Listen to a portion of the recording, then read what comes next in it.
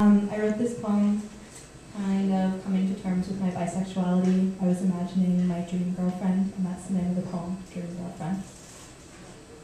A quirk of an eyebrow displays the cynical wit of a woman once jerked, twice shy.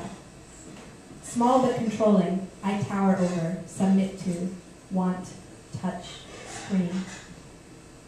Bought me something sparkly which slips low and makes her smirk. She's a tender fox with teeth that shred me but get gentle on quick request. Nudist in my kitchen, makes a nice surprise to see skin smoother than the milk, more delicious than the bacon.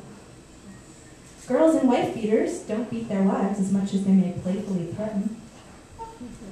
Tactile temptress in my bed, armed with literature and a gameboy, as trash television bounces off her cheeks. We stand side by side in public and gleefully watch people wonder, sisters? Best friends? We carry secrets on the roots of our tongues, and when our mouths meet, I find myself spilling. Thank you.